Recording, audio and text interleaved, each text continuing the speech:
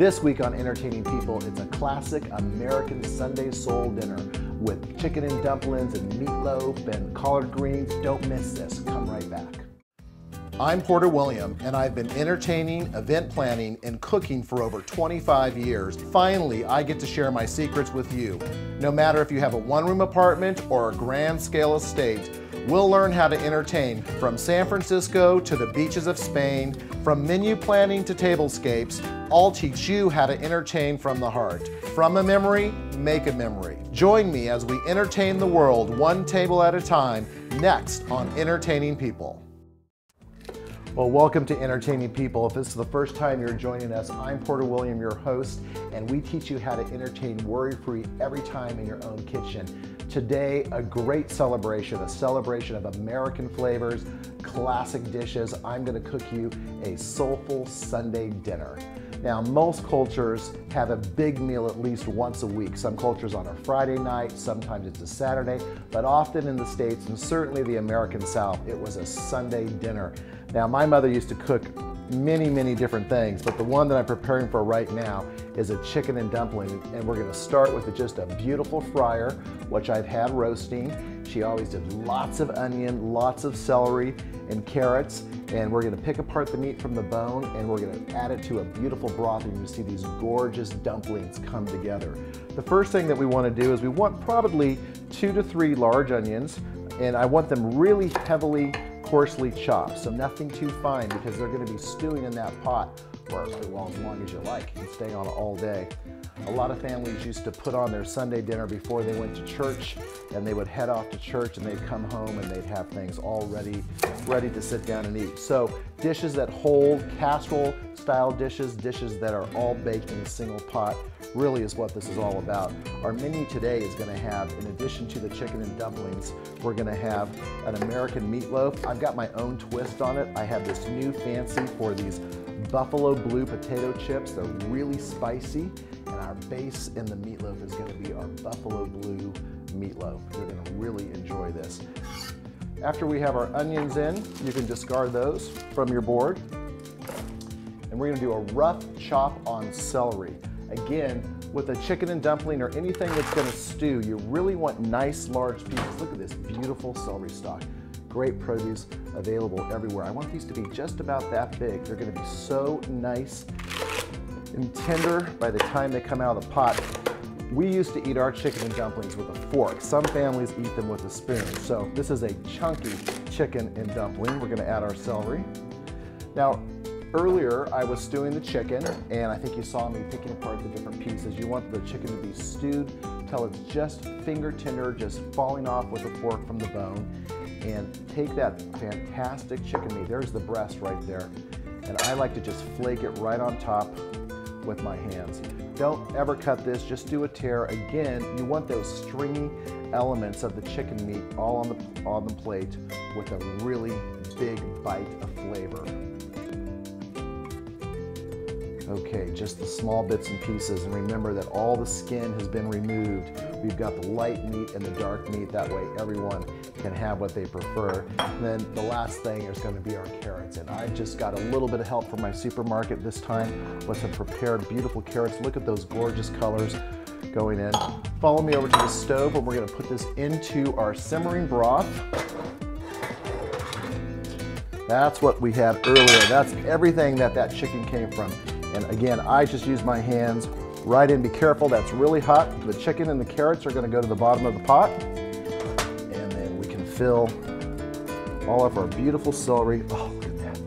And the onion right on top there. We're going to bring the heat up. I'm not going to do any seasoning at this point in time because I had a little bit of seasoning on the chicken when it was stewing.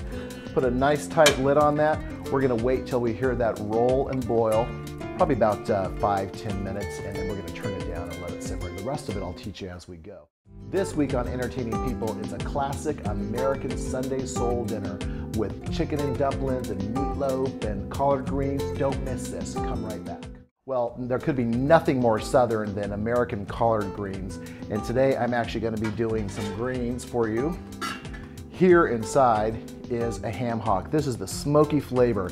that gives collard greens, mustard greens. There's a lot of different choices. In fact, if you can just find yourself a smoked pork chop or even a couple slices of bacon, this is really the fat element, and it's also going to add a lot of salt into the greens. I just put it in the bottom of the pan, and then I fill my pan. If you don't have one of these fancy pot fillers, just take your pan over to the sink and fill it up.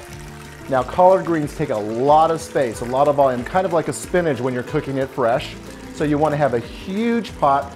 Once we get just enough water in there, we're going to get that ham hock covered. I'm going to move it to my back burner. Fire that up.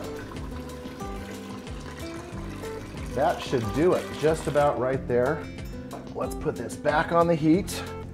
So a really high heat because we're going to try to bring this to a boil. We want to extract all those great smoky flavors and some of the fat. That's going to be our grease element that's going to help get all of those greens going. And what they call it in the South is pot liquor, and that's all the rendered juices from that beautiful smoked ham hock, the water, everything's going to come together. Well, in this day and age, we have the great help of prepared collard greens, and I've actually, once again, got some help from my grocery store. I'm going to do, these are 12-ounce bags, and we're having a soul dinner for 6 people tonight. I'm doing 3 12-ounce bags, and you typically have to do this in stages. You want to get your first one in, don't let that guy get away, and then as high as you can possibly make that. Fill your pot up, and in just a few moments, these are going to cook down. I'm going to add my 3rd bag, so we're going to actually have 36 ounces of raw cut collard greens. Just going to cover them right now and move on to another really great Sunday recipe. Well, there are always treats for the kids and treats for the adults, but one of the things that I certainly learned years ago when I was on the road traveling through the American South is an American sweet tea, and it really is nothing more than about 5 regular tea bags. We're going to start filling our pot up again. Okay, you'll want to put that on a high heat, and all we're going to do is we're just going to simply kettle boil, just in a saucepan, our tea bags. Now you tear off the paper, and I like to just tie them in a knot. Don't let that straggler get out of there. Drop them in, and we're going to brew that tea with about, yeah, you heard me, this is not for any diabetics in the audience. However, I have made this with sugar substitutes, and it works beautifully. We're going to put the tea bags in, and we're going to end up with about a cup of sugar. It's going to be the true sweet tea. The secret is we're going to bake this black tea as we brew it with the sugar at the same time. So we have a combination of a simple syrup, which is equal parts sugar to water, and then our tea is our flavor. All we're going to do is bring that to boil. Once it steeps, we're going to turn it off. It's going to sit here all afternoon. Then we're going to pour it over a big pitcher of ice, some fresh lemon, and for the big folks in the audience, I actually have a kicked up tea. It's got a little bit of Papa's recipe in it. When we come back, we're going to check our collard greens, see how our chicken and dumplings are doing, then we're going to move on to my mom's vanilla wafer and banana pudding dessert. I'll be right back. This week on Entertaining People, it's a classic American Sunday soul dinner with chicken and dumplings and meatloaf and collard greens. Don't miss this. Come right back. Buffalo blue chips. Wow, hot and spicy, just like this menu. If you're just joining us, I'm Porter William. This is Entertaining People, and today we're celebrating an American classic, a Sunday soul dinner. Every family had some type of Sunday dinner, and we're on to our 2nd course, or 3rd actually, on the main. We've got a chicken and dumplings. My mom's chicken and dumplings are on the stove, and they're in Auntie Carlina's pot, by the way. And I'm now getting ready to do a meatloaf. We've got some collard greens with a smoked ham hock that are stewing over there, and some sweet Southern tea that's turning into the beautiful elixir that it is. Now, just about everybody has their favorite meatloaf recipe, and I have to admit, I love using cornflakes or cracker crumbs as my starch, but lately I have fallen in love with these hot and spicy potato chips that are known just like a buffalo wing. It's a buffalo blue, so the flavor of the blue cheese with the hot sauce, believe me, this is all the salt you need when you're adding in this as your starch into your meatloaf. So they come in your basic bag, and what's really important to do is to pop a couple holes in the bag before you start crushing them up, because if you don't, they're going to blow up everywhere. And we're going to break up this entire bag of Buffalo Blue.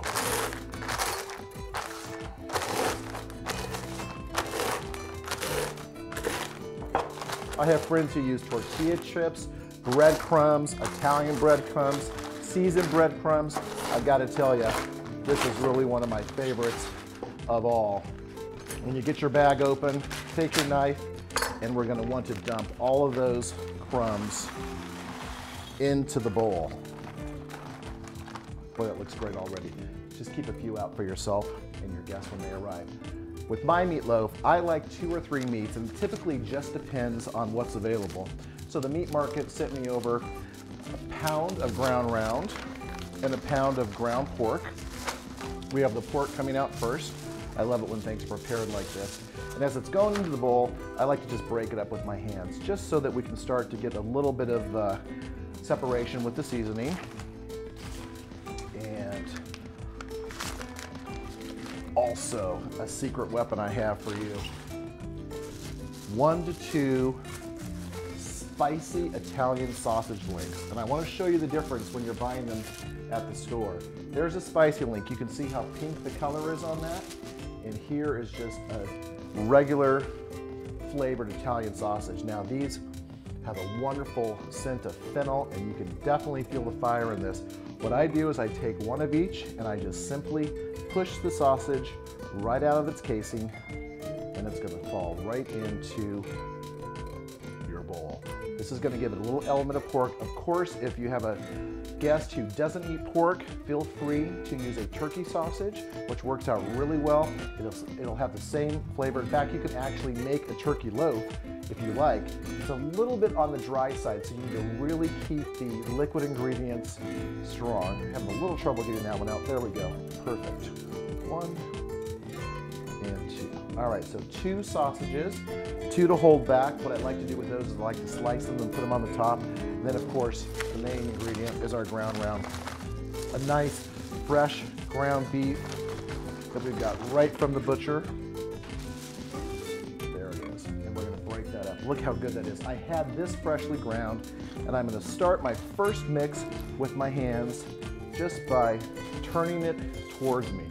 There's only one way to make a good meatloaf, and that's with your hands. We're going to get those worked in. As soon as I have it partially incorporated, I like to add 2 whole eggs right on top. And sometimes even a little bit of water. Julia Child, who was an amazing cook, often put some ice cubes in her hamburger so that they stayed moist. I think the egg is going to do exactly what we need to do. And I'm just going to continue mixing.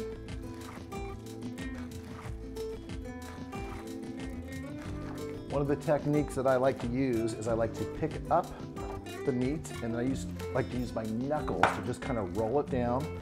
And as you can see, the entire texture is becoming smooth.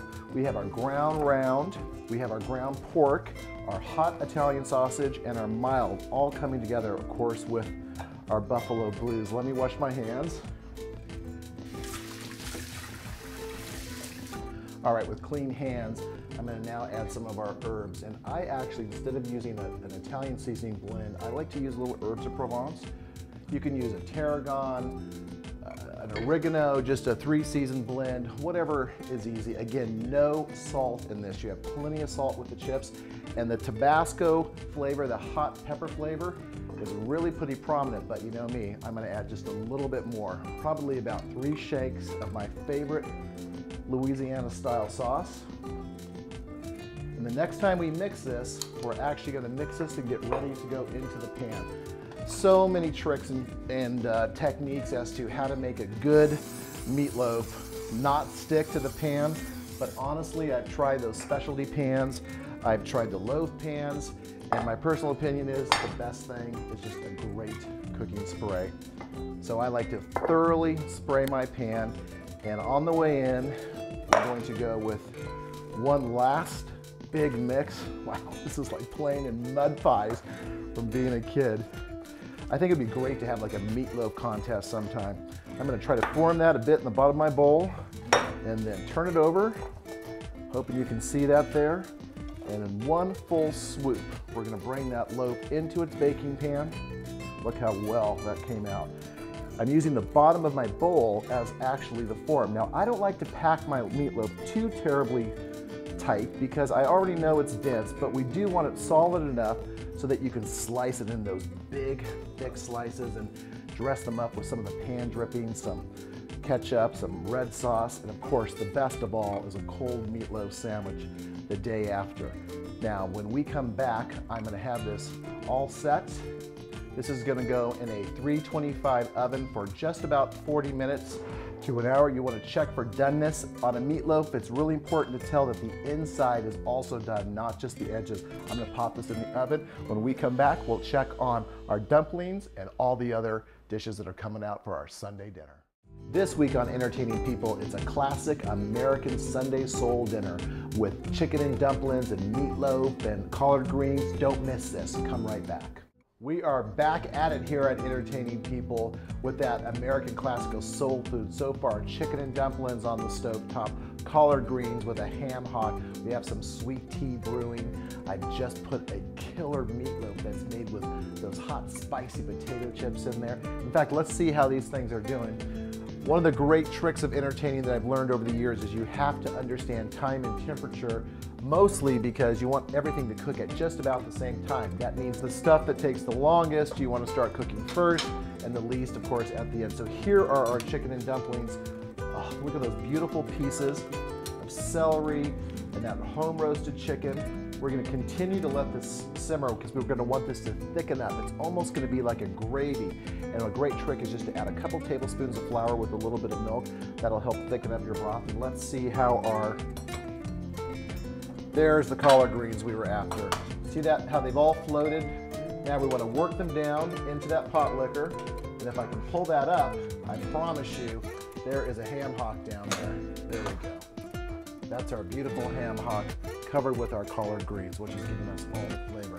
Now remember, that was 36 ounces of fresh collards, and look how much they've already reduced. So remember that if you're cooking for a lot of people, collard greens can go for 6-7 hours on the stove, and they're gonna just reduce down to a serving or two. All right, so that's boiling really heavy, and we have quite a bit of liquid here.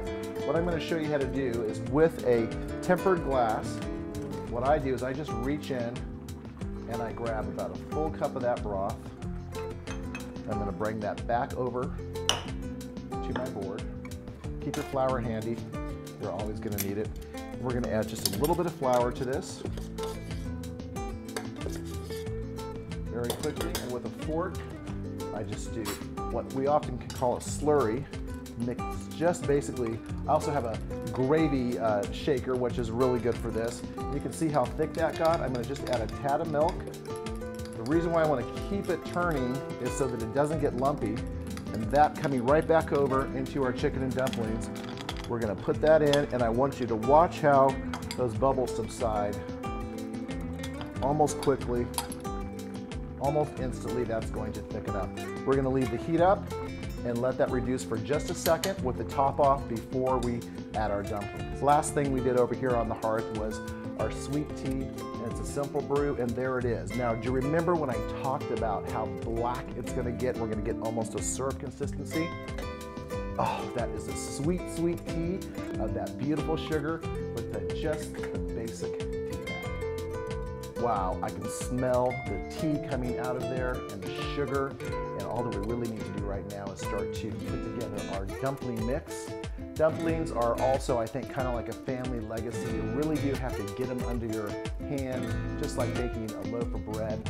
Sometimes, actually, they never really come out perfectly. My mother's come out perfect every single time. You want a dumpling light and airy, and it's going to be a doughy top over the top of our chicken and dumplings. So what I have here is basically a couple cups of a pre-mixed biscuit, and I'm going to add a little bit of milk. And I like my dumplings to be really thick, so I actually mix them just with a fork so I can control the consistency. That's thickening up on us. One of my favorite things is to add fresh parsley, or even dried parsley if you don't have it, into the batter. So we're gonna whip that to where it's almost spoon thick, like a spoon biscuit that we could drop on top. You can see how that's coming together. That looks perfect. We'll let that sit there right now. And then I'm going to pull some fresh parsley from my board. And the way to chop this really quick is just to simply grab it, fold it over once and then fold it over again. Take your knife and you'll get a nice clean. Now these we do want in small teeny pieces. We don't want big bites of parsley. This is really just to give it flavor. Once you get to half of it, flip it and turn it again and continue. Watch those fingers chopping through that parsley. There we go. Let's cross over there. Fresh smell. Oh, so good. And I like that to go right into my batter. Okay, we're gonna mix all of that in. And you can see that the biscuit mix is starting to activate just a little bit. And I can tell by the pull. There it is. That's the consistency you're after, so that when you pick up a big spoon, you can actually put it into your pot of chicken and dumplings. I'm gonna let the dumpling batter just sit over here on the stove as this reduces, and just check back. I'm gonna look back every now and then and see how it's doing, but I want this to go down probably about another 1/8 in volume so that I know I've got a really thick, beautiful broth. Tune in next time on Entertaining People as we finish our menu and greet our guests. You won't want to miss this.